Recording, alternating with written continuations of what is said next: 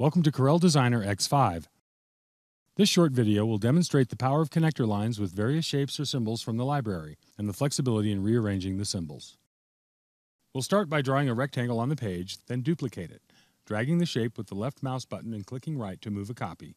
Note the plus icon next to the cursor to make a couple more that will soon connect. We could also use perfect shapes that are ideal for creating flowcharts. Select the connector tool and notice the special red anchor points on each object. We'll use the straight line to connect these first two. The connector lines will snap to the anchor points. Let's switch to the right-angled round connector. Various properties, such as the radius, can be modified as needed, so we'll set the radius to 0.3 inches. Now join the other two rectangles. As you might expect, when we move the shapes around, the connectors will adjust accordingly. But what's really cool is if we draw other shapes on the page, such as another rectangle, then move it over one of the connectors will automatically reroute around the object. If needed, the connector type can be changed by first selecting the connector tool, then right-clicking on the connector and using the Convert To option. We'll change this to match the others.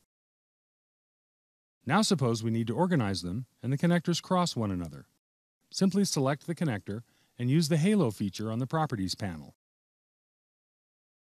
This is a great way to indicate that they don't actually connect. Now we'll use the Symbol Manager and draw a simple electrical circuit. The symbols can be accessed in the menu under Window. But because it's already showing in the Docker, we'll just select the tab. Now choose Local Symbols, Install Symbols, then Electrical. We'll start our circuit under the Fundamental Items, then find the battery symbol multi-cell.